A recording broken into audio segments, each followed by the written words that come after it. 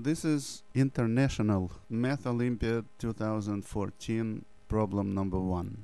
We're supposed to prove that for any infinite sequence of positive monotonically increasing integer numbers, there is exactly one number n greater than or equal to 1 such that the two inequalities shown on the screen both hold. Note that the fraction in these inequalities contains n plus 1 terms that start with a0 and end with an, and the sum is divided by n.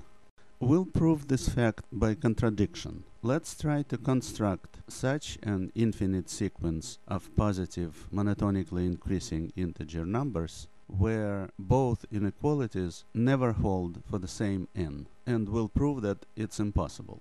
Then we'll prove that number n for which both inequalities hold is unique for any given sequence.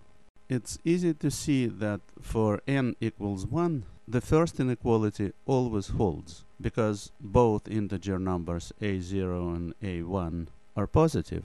a1 is always less than a0 plus a1. That forces the next condition, that a2 must be strictly less than a0 plus a1. Otherwise, n equals 1 satisfies both inequalities right there.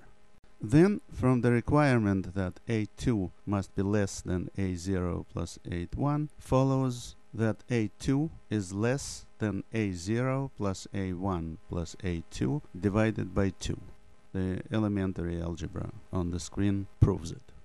But then, from this requirement, it follows that a3 must be less than a0 plus a1 plus a2 divided by 2. Otherwise, n equals 2 satisfies both inequalities. And if we multiply both sides of this last inequality by 2, we can easily prove that a3 must be less than a0 plus a1 plus a2 plus a3 divided by 3. Then we must choose a4, that is also strictly less than a0 plus a1 plus a2 plus a3 divided by 3, because otherwise n equals 3 would satisfy both inequalities, and so forth. We have found the pattern that requires, in order to avoid that the next member of the sequence satisfies the second inequality, it forces the first inequality to hold. If we could continue this process indefinitely, we would construct the infinite sequence of positive integer numbers for which the first inequality always holds for all n, and the second inequality never holds for any n. But there is a potential conflict caused by the constraint that our sequence is supposed to be monotonically increasing, which means that each next member of this sequence must be greater than the previous one by at least 1. So, to continue this process for each n, each next member, n plus 1, must be equal at least the previous member, an plus 1, and must be less than a0 plus a1 plus etc. plus an divided by n. After several simple algebraic transformations, we get that n minus 1 equal members on the left-hand side, where each member is an, is less than the same number of members, plus a0 minus n. Since an is greater than each corresponding member a1, a2, etc., including an minus 1, the only part that can make this inequality hold is a0 minus n. But it's obvious that when n gets incremented by 1, then sooner or later a0 minus n will be too small for this inequality to hold.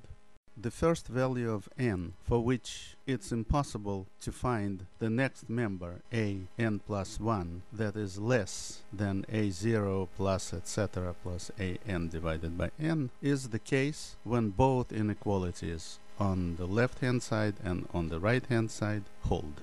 Moreover, for each next value of n, the next member, an plus 1, will be greater than or equal to the value of the next fraction, which ends with an plus 1 and is divided by n plus 1. which can be proved by using the same method we used earlier to prove the opposite.